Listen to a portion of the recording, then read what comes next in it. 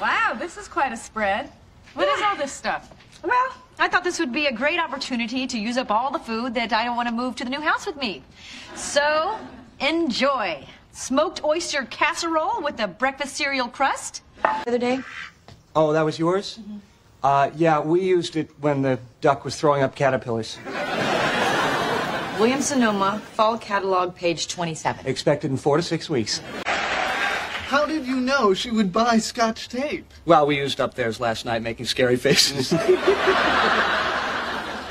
man! All right. Ross, I'm having such a great time.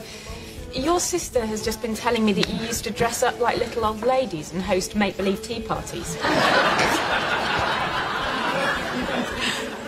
Monica said that, did she? In English phrasal verbs we will learn the verb, use up. It means examples. We used up all the eggs when we baked the cake. Don't use up all my shampoo. Now, let's see how use up is used in real life. Let's do it. I used to be a music teacher, but I gave that up as soon as Lily came along. Yes, well, we just felt that it was really important.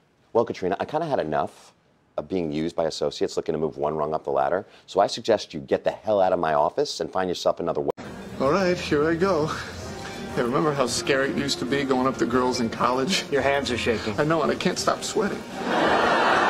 He can't. I told him I was going after the same company he was, and he used that knowledge to move up his tender offer. He waved confidence.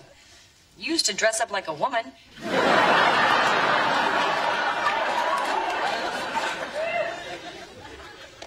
What?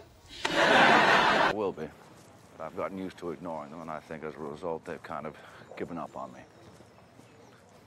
I think that's what it's like with all our dreams and our nightmares, Martin. You're not driving me? Well, you kind of used up your drive time. I used to have an earring up here, but some of the other parents have complained. Well, the mom. Thought you can move your way up the ladder, and you use my friendship to cozy up to her. Louis, that's just not true. Well, then what is it? Tape. Well, we used up theirs last night making scary faces. Take the test at accent101.com to find out si sabes inglés o hablas inglés.